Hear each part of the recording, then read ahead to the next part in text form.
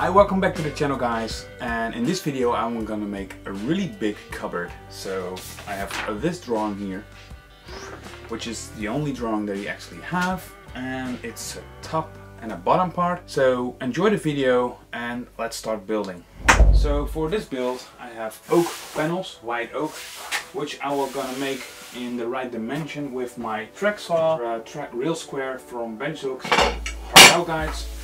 So I'm gonna square everything up, make everything on the right dimensions, and then gonna connect this to the top part.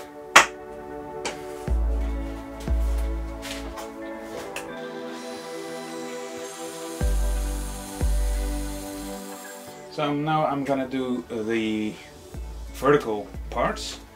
I'm gonna use one side, so one reference, and I will check if it's square. So this is out of squareness. I need to square up one side first, then I will measure it in the right height dimension, and then I will cut the last strip like this. So first square it up.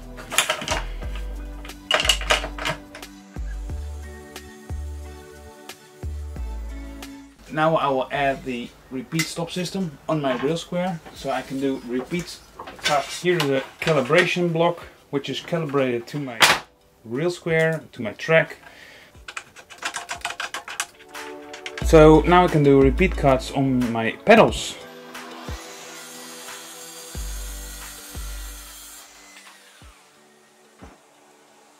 And I will repeat this for 2 more times, but I'm gonna skip that in this video. Now I'm gonna bring in my parallel guides from BenchdogsUK, put them in the track, get them in the right measurements straight away. With the parallel guides installed on the right measurement, I'm gonna tighten these up and then tighten this one.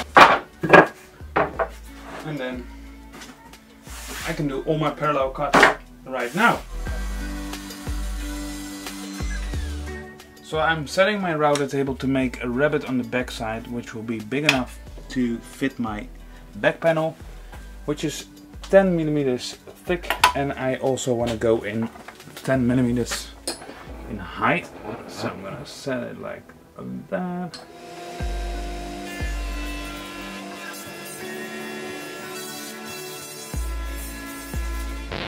What I didn't show you is those are the outside vertical parts. It will have 2 dividers in the middle, also vertical. I'm not gonna make a rabbet, so I'm gonna make 4 back panels. I want to have 1 back panel. So what I will do, I'm gonna make this middle 2 vertical boards the same size as what this is. So I'm gonna take this over on my parallel guide, and then I will cut the middle boards in the width from here to here.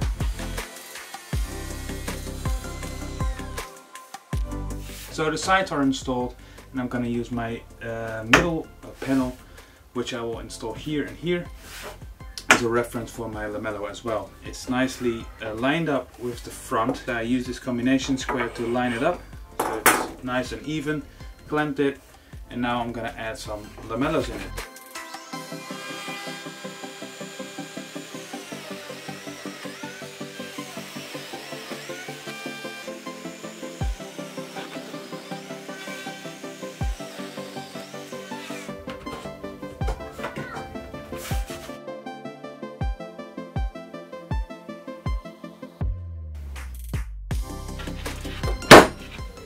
Easy. So the next step will be the under dividers, so they will go in between horizontal, in between the vertical panels.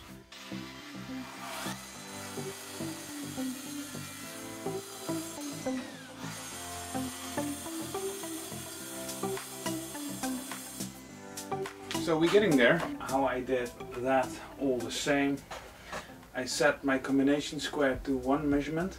So my combination square, and then line, line, do this first and then this. So why? If there's any movement, if I'm pushing my lamello in, it doesn't interfere this line anymore. So this line is really important. First this can be do basically also without this panel. I'm gonna bring it in here and bring in lamello here. I will use this line for this lamello and that lamello, so there's only one pencil line needed.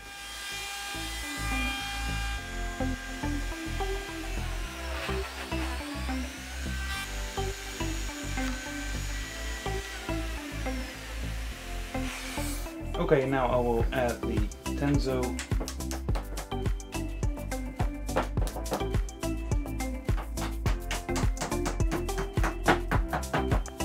Alright, so this whole mess needs to be glued up together, and that's gonna be stressful, so I'm not gonna take you in that whole process. So far so good. I'm gonna clean all the joints with a cloth with some hot water. Happy so far, so let's go to the next step. So everything is dried, and now I will gonna make the face frame, which will be 40 millimeters all the way around. So I'm gonna cut strips now.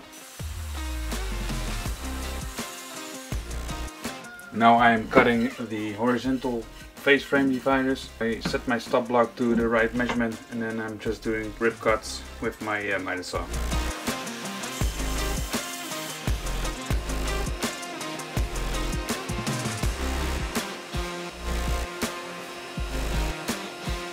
So I will going to add some dominoes, and I use this center vise, so I can do center dominoes, which is exactly in the middle of this bar, which is 40 millimeters, so 20 millimeters in the center, and then you can get it accurately done all the same.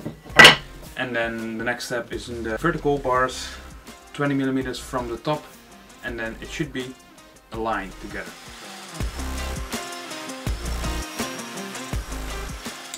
I will add these two small bench dogs, put them in place here, and then one here, so I can work steady. I'm gonna mark up 20 millimeters. So 20 millimeters. Let's do the right fit.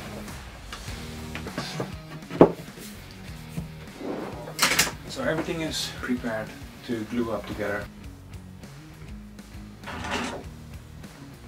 So the face frame is dried, and now it's time to fill out the inside of the cabinet, and I'm just going to glue on solid oak strips, which I will make on the right thickness with my planer thicknesser, so I can attach my hinge plate on the inside. Also my drawer slides here is cut some strips, make them on the right thickness, fill it out, glue it in.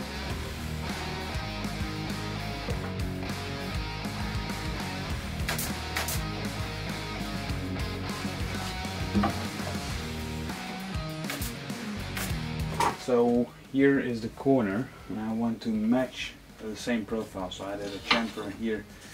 So I've been cutting these strips and make them on the thickness so it's nice and even.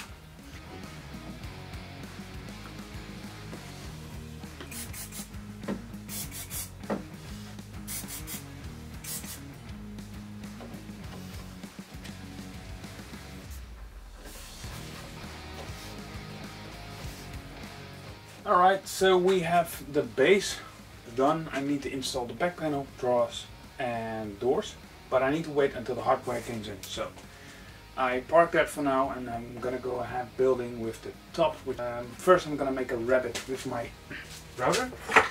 I'm gonna do my rabbet deeper here because I think I'm gonna install LED light in these shelves. So bring the rabbet in so I have some space behind the back panel for my wires.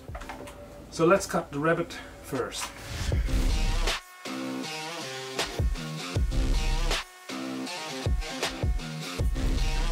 So now I will measure this, which is 35.7, and I'm gonna cut those with my parallel guides, so I have really good control over the accuracy of my width of the panel.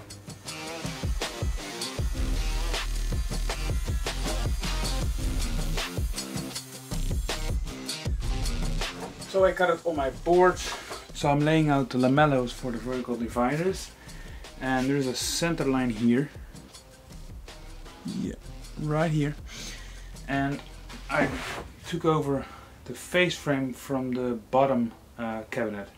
So this is the center line, And now I'm just gonna set down my lamello. So I line that line with my pencil line, bring in my precision triangle. So I clamp down my precision triangle, center line is lined up with my center line of my lamello. I took over these here, I already did those, and now I'm gonna add lamellos here.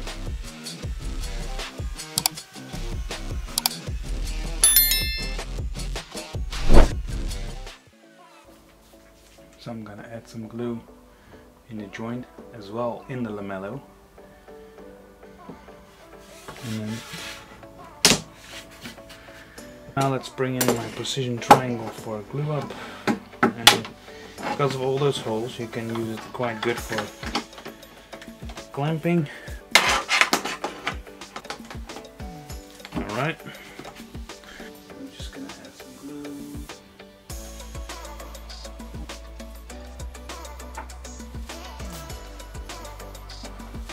One lighter.